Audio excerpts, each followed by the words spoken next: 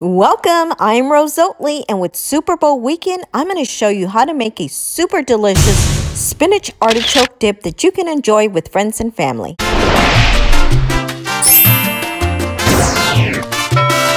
About 2 hours prior, you want to set an 8-ounce block of Philadephia cream cheese on your counter to start softening. Your cream cheese will need to be softened. You'll also need some frozen spinach, and here I've got a 16-ounce bag of frozen chopped spinach. Now you want to leave this out to thaw as well.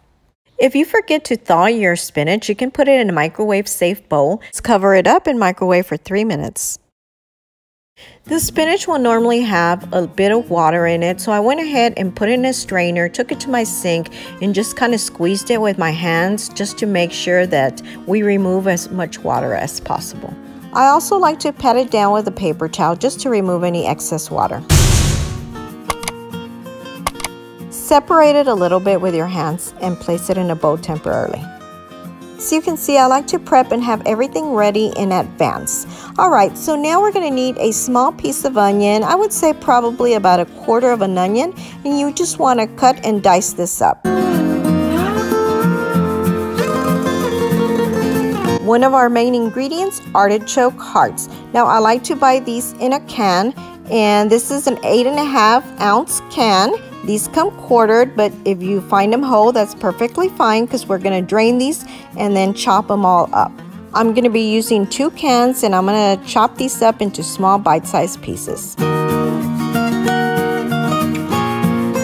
Here I've got an 8-ounce block of mozzarella cheese, and we're going to be shredding this. Now make sure that you don't buy the one that's already shredded in a bag, because that one comes with a waxy film and it's not going to melt as nicely. I'm going to shred and use the whole block of cheese. Alright, so now over here I've got Parmesan cheese. This is a 5-ounce block of cheese, and I'm going to go ahead and shred the whole thing as well. Moving on to my stove, I'm going to start by preheating my oven to 350 degrees. To a hot pan, add 3 tablespoons of butter. Once your butter is nice and melted, we want to add our onions. We want to get these nicely sauteed. I've got my heat set at about 3 or 4. Let's do 4. I've been sauteing these for a couple of minutes. I'm going to go ahead and turn my temp down to a number 2. You want to add 1 tablespoon of minced garlic. Now I'm going to add 2 tablespoons of flour. This is all-purpose flour, just regular flour. This is just going to make our sauce slightly thicker. We're going to create a roux. I'm going to add 1.5 cups of half and half. Now we can add more later if needed. Half and half is basically half milk and half cream. If you don't have half and half, you can go ahead and use milk, but I honestly prefer the half and half. For our spices, we're going to add salt and pepper. I've got some kosher salt here, but you can add regular salt. And I'm going to start with 1 tablespoon of salt. Alright, now we're going to pepper to taste. Let's give it a quick mix. Right now my temp is at a number 2, and I'm going to go ahead and let this sit for just a few minutes. And it's been about 3 minutes. I went ahead and upped my temp to a number 4 just to kind of get it a little bit thicker. Now it's not going to be real thick. You're going to have it slightly runny. You don't want it that thick. Alright, I think this is ready, so I'm going to go ahead and turn it off, set it aside so we can get started on our other ingredients. For our next step, we're going to take our softened 8-ounce block of Philadephia cream cheese and add it to a mixing bowl. I like to use my mixer to make my cream cheese a little smoother, but you really don't have to. You can just put it in a bowl and mix it with a spoon. You want to start at a low speed and then gradually increase. You'll probably notice some of the cream cheese sticking to your whisk, which is fine because we're going to come back and we're going to add the sauce, all the sauce in the bowl. Once we come back and start mixing again, it'll all start falling off the whisk.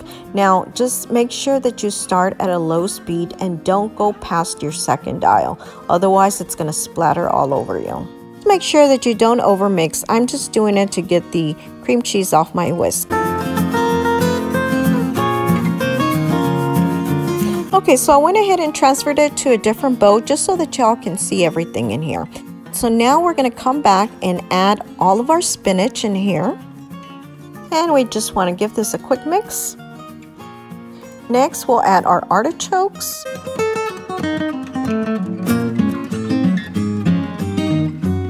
Add your Parmesan cheese. By the way, I also have a delicious queso dip on my channel, so be sure to click that little eye up top for my recipe later. Now we'll add all our Parmesan cheese. So I'm kind of curious, what team are y'all rooting for? Let me know in the comments section below. Alright, this is when you can come back and add a little more half and half.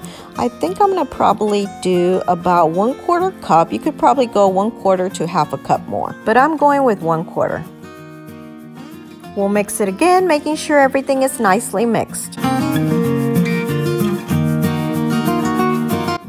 So before we put it in a baking dish, you want to make sure that you add a little bit more salt and pepper, and this is to your taste depending on how much or how little you want. And just give it one last quick mix. Now in a large baking dish, probably about a cake-sized dish, you want to go ahead and spray the bottom. Now today I'm using 2 baking dishes, but only because I'm using a small one for a picture, but you only need 1 dish. Alright, so now we want to just pour everything in there. Once in there, you just want to spread it out all evenly. We want to bake for 30 minutes at 350 degrees. See you in a bit. These are out of the oven and they're nicely brown around the edges and melted inside. I hope you enjoy it. Don't forget to give this a thumbs up and share with your friends.